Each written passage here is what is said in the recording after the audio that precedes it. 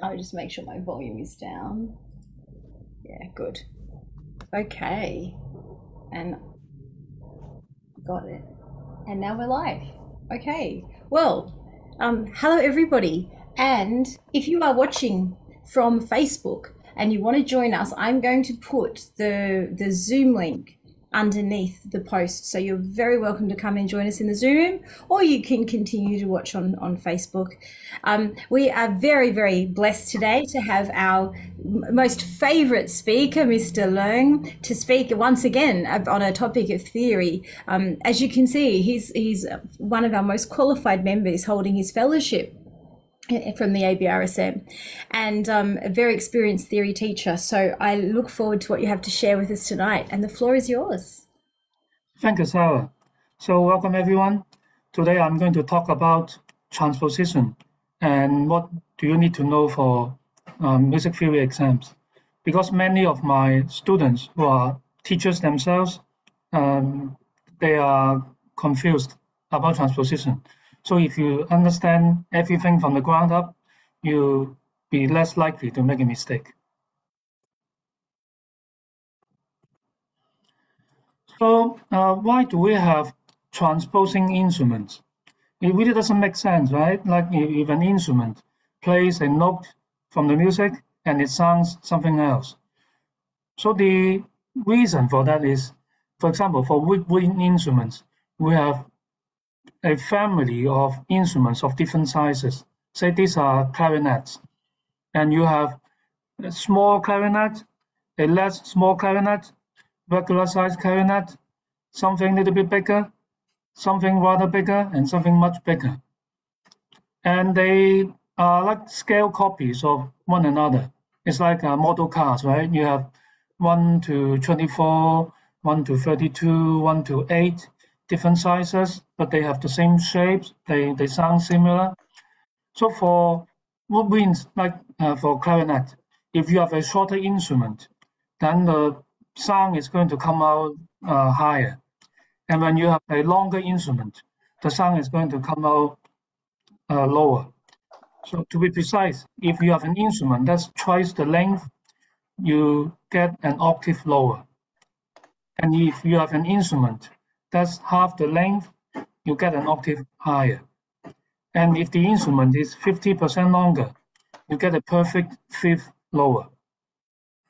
So you have two choices in this case for playing a family of instruments. Either you learn a different set of fingering for each individual member of the family, or you use the same fingering for every instrument of the family. So if you want to use a different set of fingerings for each individual instrument in the family, then you have how many we have here? We have 1, 2, 3, 4, 5, 6, 7, 8 different sizes of clarinet, right? So it's a rather big task to memorize 8 sets of fingerings for essentially the same instrument. So an easier way would be for you to just learn one set of fingerings and apply that to all the members of the family. So what do I mean by that? So for clarinet in C, if you leave everything open, it sounds the G above the middle C. But for a clarinet in B flat, if you leave everything open, you get an F, which is a major second lower than the G that you get from the clarinet in C. And similarly, if you play everything open on the A clarinet, you get an E. So if you just learn the fingerings of the C clarinet and assume that when you play everything open, it is a G, then you don't have to remember anything else, right? You just pick up a different size of clarinet and you play the same way and it's easy. Except that there's a little bit of a problem. If the clarinet is not a clarinet in C, if it is a bigger clarinet or a smaller clarinet, the note that comes out is different. So you can't play in tune with other people, which is a big problem. So how do you solve the problem? Well, you know what's the difference between the two clarinets. Say if you play the clarinet in B flat, you know everything is going to come out a major second lower than on the clarinet in C. So you can move the music up a major second. Then when you play what's on the page, everything will come out a major second lower, so everything will cancel out. So this is why we have transposing instruments. Transposing instruments, at least for woodwinds, comes from the fact that there are different members in the family of that particular instrument. And you want to use just one set of fingerings for all different sizes of that instrument. And to accomplish that, you have to transpose the music the opposite way in advance so that the pitches that come out they are correct. So if the instrument is sounding an octave lower than the regular member of the family, you have to transpose the music up an octave. And if the instrument is, say, a perfect fifth higher than the regular member, then you have to transpose the music a perfect fifth lower than what's actually sounding. So this is an excerpt from Ravel's orchestration of Mussorgsky's Pictures as an Exhibition. And you can see that these are the woodwinds and the horns and cymbals, right? So the key signature has 6 flats, but for the clarinet, it only has 4 flats. It's because at this moment, the B flat clarinet is used. And when you transpose the music up a major second, you knock off 2 flats. And that's one of the main reasons that why composers wrote for the B flat clarinet and the A clarinet. Because in the old days, it was rather difficult to play sharps or flats on a clarinet, and it certainly didn't sound good. So it was advantageous to have fewer flats or fewer sharps in the music for clarinet. So when there was a piece of music in a flat key like this, it would be normal to use the B flat clarinet and the B flat bass clarinet. And by the same token, if you have a piece of music in a sharp key, it would have been better to use an A clarinet. And you need to know the transposition, because if you don't get to see the first page of the score, you only get to see this particular page. It doesn't tell you what clarinet is using, right? It just says CL, which stands for clarinet. So you have to look at the key signature and see how is it different from that of the non-transposing instruments. And then find out, okay, this must have been the B flat clarinet. And that's why the music is transposed up a major second.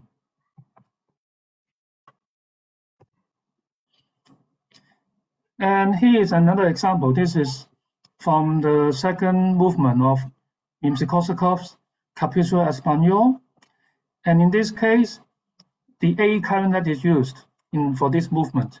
And you can see that it's rather clumsy because the music itself already has 1 flat, it's in F major. And by using the A clarinet, actually you don't knock off 3 sharps, you add 3 flats. Removing 3 sharps is the same as adding 3 flats. And in a flat key, if you use an instrument in a sharp key, then you get more flats. But Rimsky-Korsakov wasn't that stupid. He did it for a reason.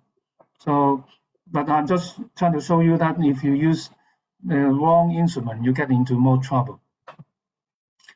And you can see that the horns are in F here, and the trumpet is in B flat. Well, you may ask me, hey, it says it is in B. Why do you say it's in B flat? Well, that's because English actually had no status in classical music, right? For a long time, classical music was dominated by the Italians and the French and the Germans. And the Italians and French, they use sofa names for note names.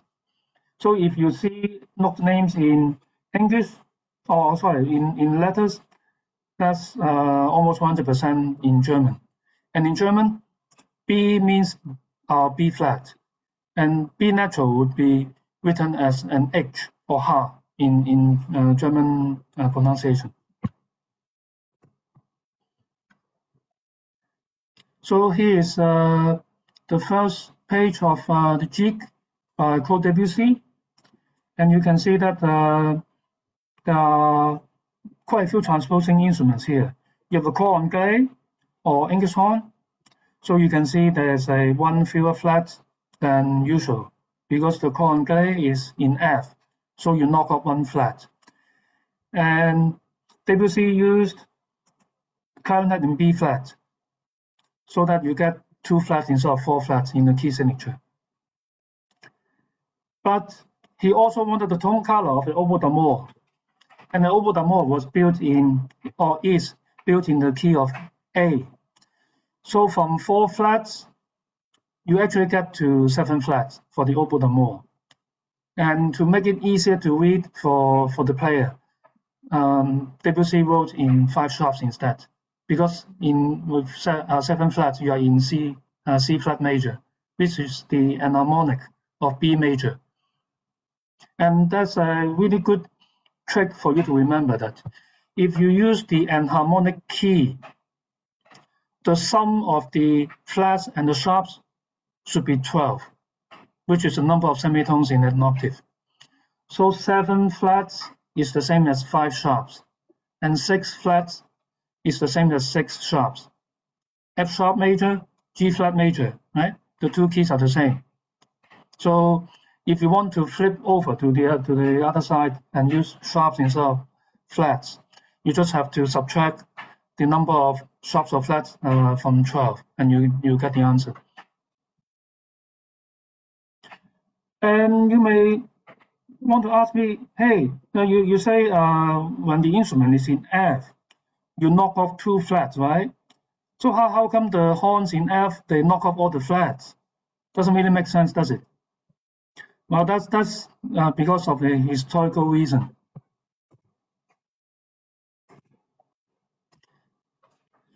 So in the old days, before the Industrial Revolution, this is how the horn looked like.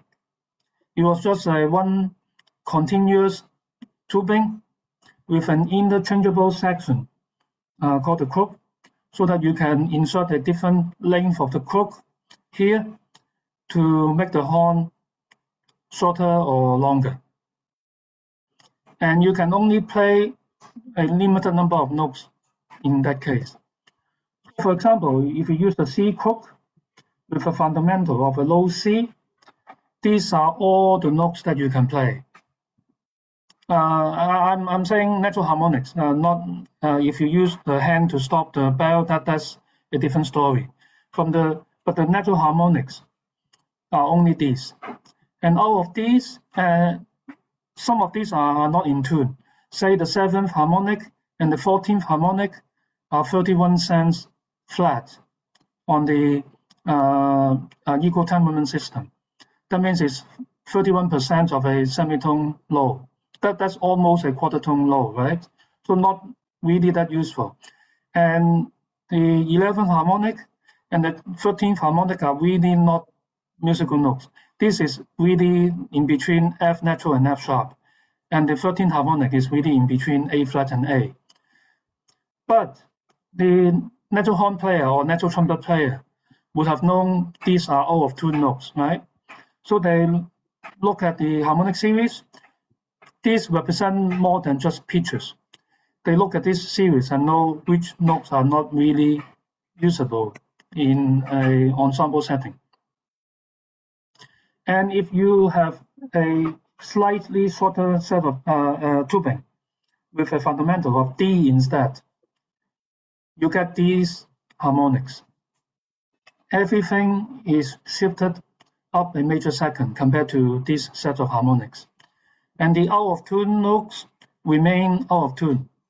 Those are still the 7th harmonic, the 14th, the 11th, and the 13th. So it was customary for composers to notate the music without key signature and set everything in the home key of the instrument.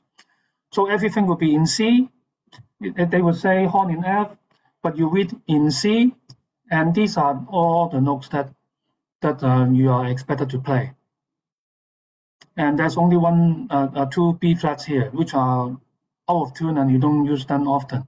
So that's why there was no need for a key signature, right? Because it is in C major and there's no sharps and no flats in the notes that you produce.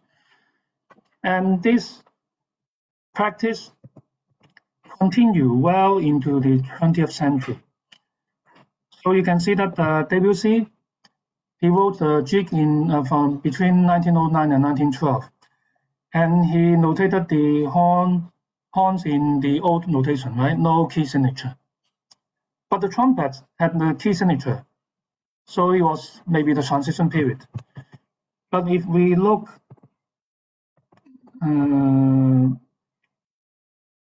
go back to the Ravel, the Pictures and an Exhibition, which was arranged in 1922, 10 years after the Debussy. He was still using no key signature for both horns and trumpets, even though that he already notated the horns as chromatic horn in F. That means those horns had valve, and those horns could play the full chromatic range. Still, he was using the old notation with no key signature. So that's why you cannot really tell what key the instrument is from the key signature if these are horns and trumpets. It's really, really dangerous to just go with the key signature and say, oh, there's nothing here, so it must be in F or it must be in C. You can't go with that. So let's look at more examples of transposing instruments. So this is again from the Pictures at an Exhibition as orchestrated by Maurice Ravel. Second movement, Il Vecchio Castello, the Old Castle. So this movement is in G sharp minor with 5 sharps, right? And you can see that the corde anglais has 6 flats. So why is that? Well, when you have an instrument in F, you knock off 1 flat. And in this case, you have 5 sharps. So you don't knock off any flat, you add 1 sharp, which is 6 sharps. And for some reason, I think many composers, they think flats are easier to read than sharps. So particularly for woodwinds. So instead of notating the English horn part in 6 sharps, Ravel wrote 6 flats.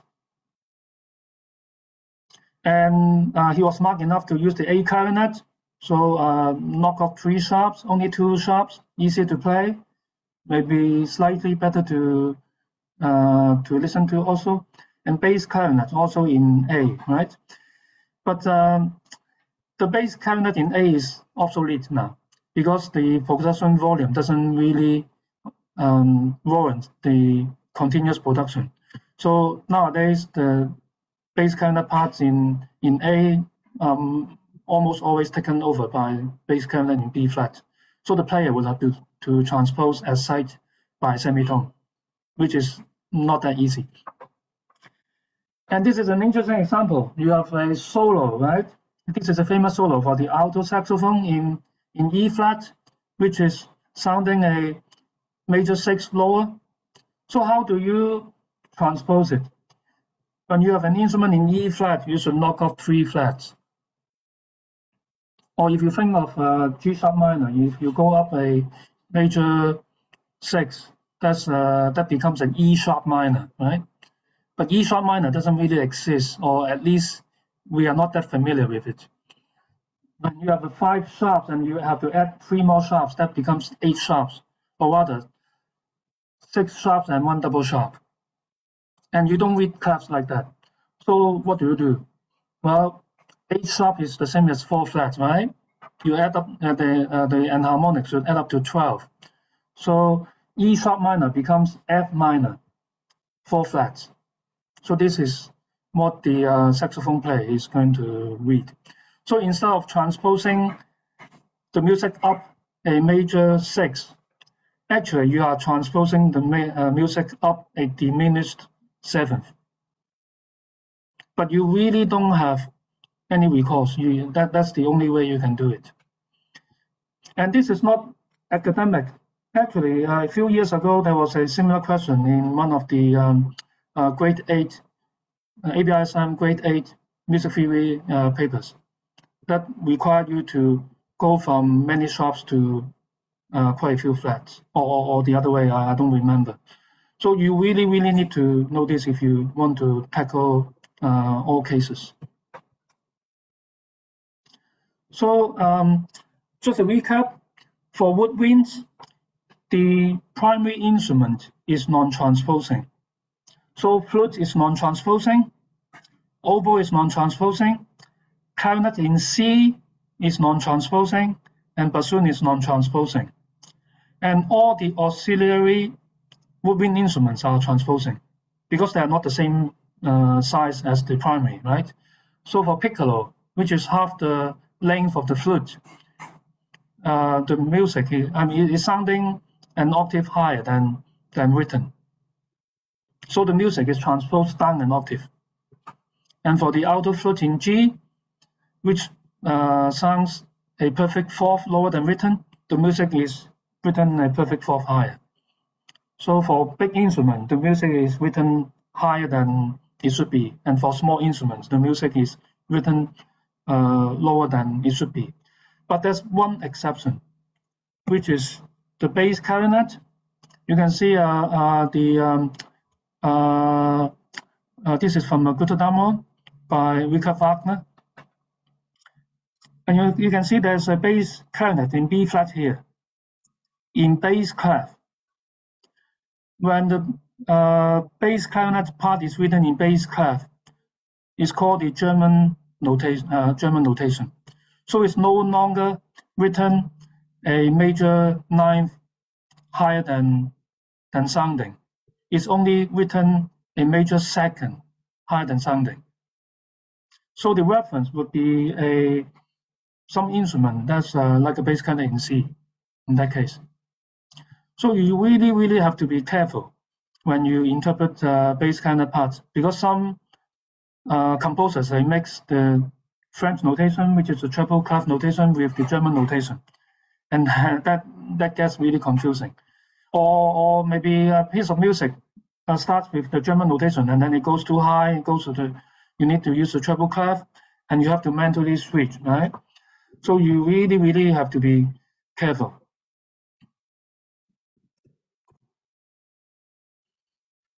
So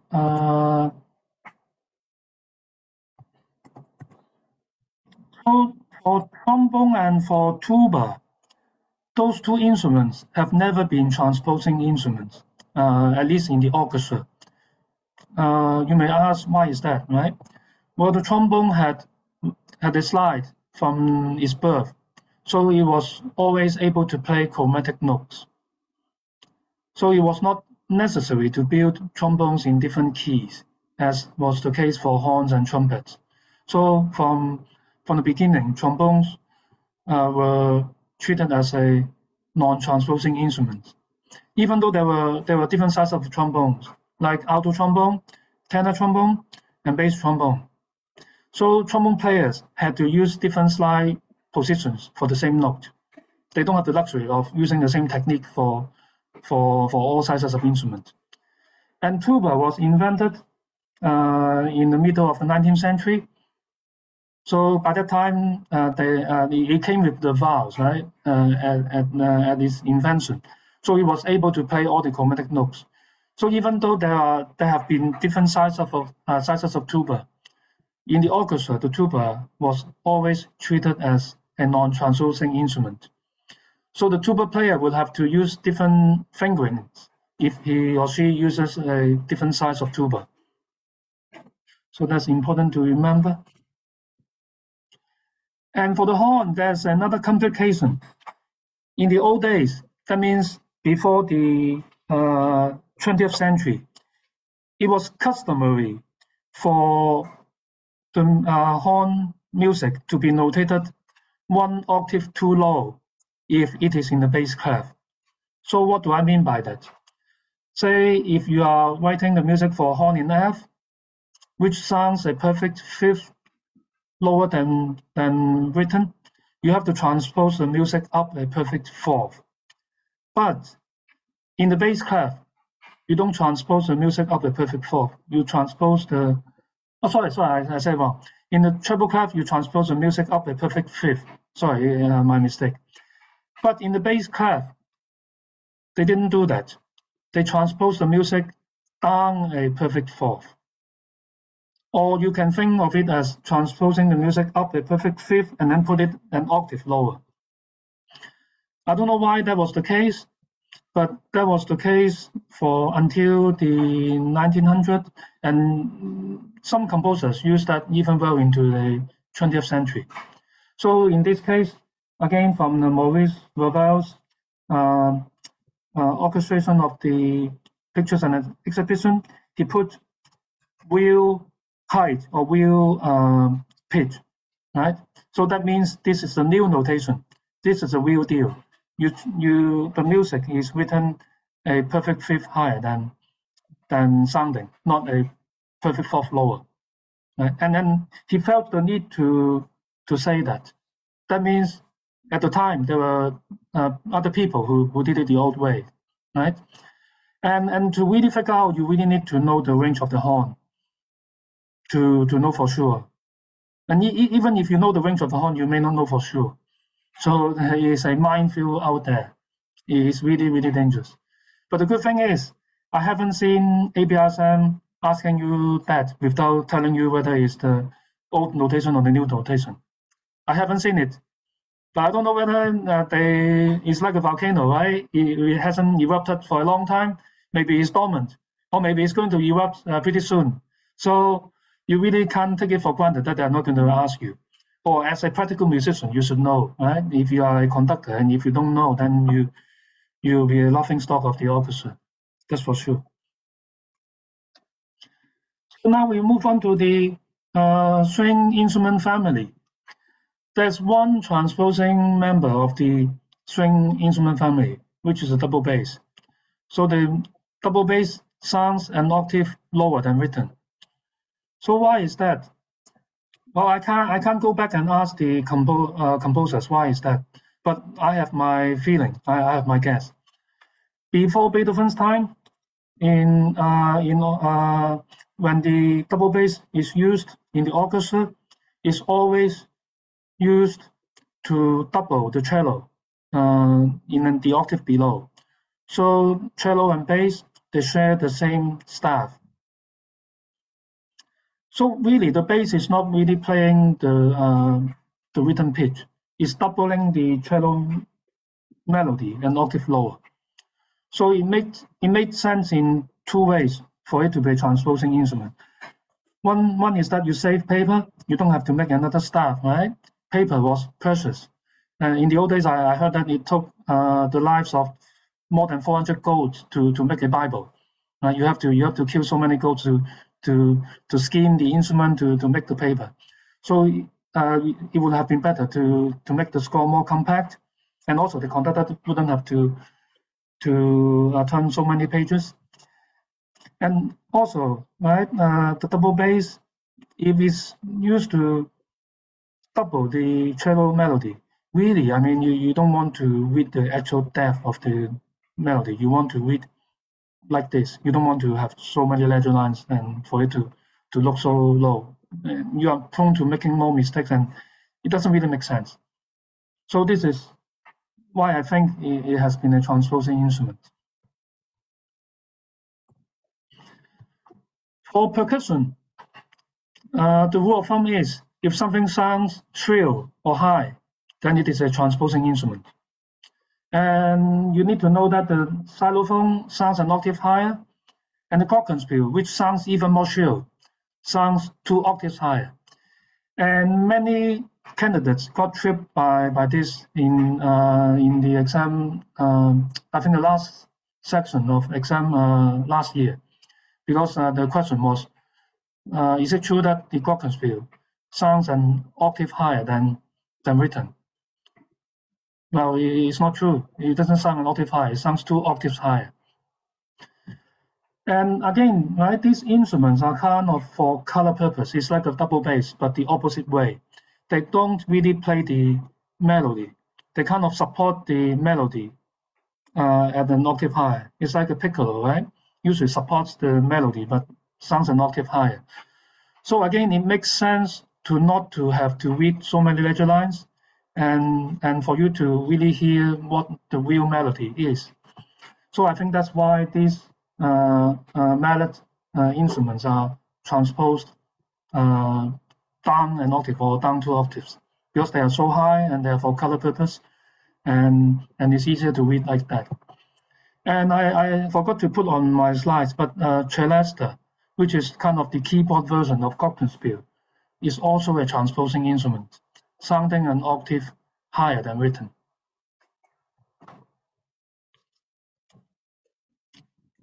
So I think that's what I have for today before the question section. So maybe we can open up the floor to anyone who may have questions on transposition, and I'll try my best to answer. I think, I should add a spotlight. Sorry, everyone, it is hot. Yeah, I've added a spotlight. I think I came to this session not expecting to learn anything that surprised me. And it was so fascinating to learn about the crooks and the reasons behind the why things are transposed with key signatures and why they're not. So I think I'm going to be recommending all my students come back and watch this, because I'd never seen a crook, even though, of course, I've done it in theory, but never actually conceived what that meant. So thank you so much for... You're probably seen many crooks, but not the musical type. Yes, this is a good point. But yeah, that was fascinating, and fascinating about the change in the old and the new ways of transposition and things I hadn't come across before. So thank you for being so enlightening. Now I'll remove my spotlight in case anybody else has a question, and let me just make it so people can unmute. So if you have a question, you're welcome to ask it in the chat. Oh, there are chats. There are chats. Rob K has said the primary clarinet is the pair B flat A and the C is rarely used.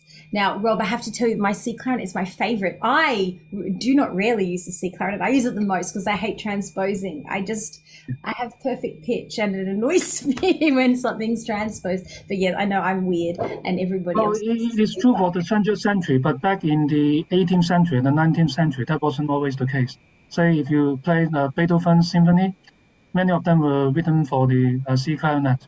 And also Rossini opera, even as late as the third quarter of the 19th century, like Lava, Moda by Smetana, right? Most of it was written for the C clarinet. So the C clarinet came along first. That's why it was the primary instrument. And then B flat clarinet and the A clarinet came along later. So the primary instrument today was not the primary instrument back then. And the people can't change history, right? So that's the only exception, that the primary instrument in the woodwind family, that is a transposing instrument. So the Mozart clarinet concerto, which uses the basset clarinet, was that a C clarinet? It was an A clarinet. Oh, it was an A clarinet. Okay. The C clarinet sounded quite bright, still sounds bright. So over time, people or composers gravitated towards the B flat clarinet and the A clarinet, and also those enabled you to play the difficult keys more easily, right? So I think by both reasons, they kind of took over. So any other questions on? Either I must have explained myself really poorly, so you don't know what to ask, or I may have explained everything clear. There's nothing to add. Put it in comment, the reason the different clarinet exists is the difference in tone. The A flat and the B flat have the nicest tone, and the C is shrill, and the E flat is even worse. And I will add to that, Rob, that my clarinet teacher had to quit. I should spotlight myself, shouldn't I? Because I'm talking, but now I can't find myself to spotlight. My clarinet teacher had to quit performing because he had developed tinnitus from playing E flat in the orchestra. And so basically being under the stage in the pit, sorry, I'm trying to see everyone, there we go, so I can see Rob. Being in the pit playing the E flat, he gave himself tinnitus. So yeah, it's really a weapon of mass destruction. I mean, not just a player, even players around the E flat clarinetists, they are suffering, right? So that's a good lesson to anybody in the room who's a student listening, that ear protection is important, even on instruments like violin, which because the violin is here, because I can see a violin player, the violin is here. And so the sound is directly in your left ear. So even just to wear an ear plug in this ear can protect your hearing if you're practicing for more than an hour a day. So it's just after 80 decibels, you need to start thinking about ear protection. So that's a good sidetrack. Off topic. Yeah, actually, it's quite interesting. Maybe a little bit of a detour, but I can tell you a story. So I met one of the principal cello players from the Vienna Philharmonic. So I asked him, right? Well, your orchestra played in different sitting arrangements depending on the music, right? So what was your favorite? Like, where do you like to sit? He said, well, I don't care so long as I don't sit in front of the trumpets or the timpani. So that's what he said. And I play many instruments, but I don't want to. I don't want to play the bassoon in an orchestra, purely because I don't like to sit in front of the trumpets. Yeah. Apologies to any trumpet players here. Now, Lloyd has just asked for clarification. Why does the key signature change when transposing? Well, say if you have a piece of music in C major, right, and you are using a B flat clarinet to play that piece of music, you have to move the music up a major second so that the music will come out even, because your instrument is making the music sounding a major second lower. So if you go here, right, if you move the C to a D, and you have to move the D to an E, right? And then the third note of the scale, the E, you move to the F sharp. If you don't move to the F sharp, it's not a correct relation, because you have to move everything up a major second. And you cannot preserve all the flats or all the sharps when you do that. So the E becomes an F sharp when you transpose up. And similarly, the B becomes a C sharp when you transpose up a major second. So the C major becomes D major, which carries two sharps. So you can think of it as a key signature, or you can look at the individual pitches, and they both come out the same, if you do it correctly, that is. So when you transpose, the key signature always changes, unless you don't use key signature at all, like the case for brass instruments. Then there's nothing to worry about on this end, but you have to worry about the individual pitches. So I hope that answers the question. So any other questions? Yeah, don't be shy, right? Just ask. Any questions on the Facebook feed, Sarah? There's a thank you. There's a thank you. You've had about between 5 and 10 people watching on Facebook. So yes. So Rob, good point, right? I didn't want to confuse the listeners because for many people this is already confusing enough. So in British brass band, the trombone is actually treated as a transposing instrument, sounding a major ninth below written as an instrument in B flat. But since not that many people play in the British brass a brass band. I thought I didn't have to mention it. But it does come up. Some of our kids are learning at school and they're learning with transposing, and then they've got to come into ABRSM and realize that orchestral music is treated differently. So it's a good thing to mention. Yeah, but the British brass band has never been asked on the ABRSM theory paper, at least for the papers that I've seen from the 80s and 90s and the new millennium. They have never asked that. And it's not even mentioned in any of the theory material. So I don't think people have to worry about answering it. Rob has added the reason there are, which I think you just said anyway, the reason for the two different transposing methods is the different tradition. So the brass band versus the orchestra, and that it's not only British, but it's a European military tradition that is involved here. So any other questions? Rob is welcome to talk. You don't have to type, but then I'm happy to be on live stream, embarrassing myself of typing, talking.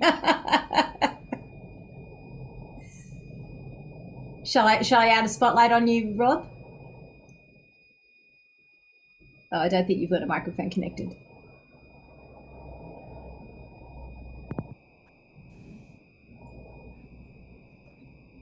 Is that working? It is. Wait, let me add a spotlight on you. There we go. There's three of us spotlighted. Okay. Well, I actually had a question, and I can target it at both of you actually, because I'm primarily a singer. Are there many uses for transposing in vocal repertory? Because I've not really encountered them. But in terms of theory, I'm not sure that there would be anything asked. Well, I think for tenor, if the music is in treble clef, it's written an octave higher than written. So that's one case I can think of. And if they do it properly, they will put a small number 8 at the bottom of the treble clef. And I think for singers, right, usually transposing is the kind of the skill needed by the accompanist. Say the singer is feeling under the weather or not up to the music that day, then the accompanist will have to transpose at sight to play in a different key. And organists too. Not even that, just the fact that you have to match the piece to the student's range. So you have to transpose left, right, and center as the accompanist. It's annoying. Yeah. So I think that's a really important skill to have. But nowadays you have computer software, you can just feed in the music and transpose whatever distance you want, right? And the music will come out in a minute. And I think maybe the skill is not as sought after than in the past. But still, I mean, it's always better if you can do it. Any other questions?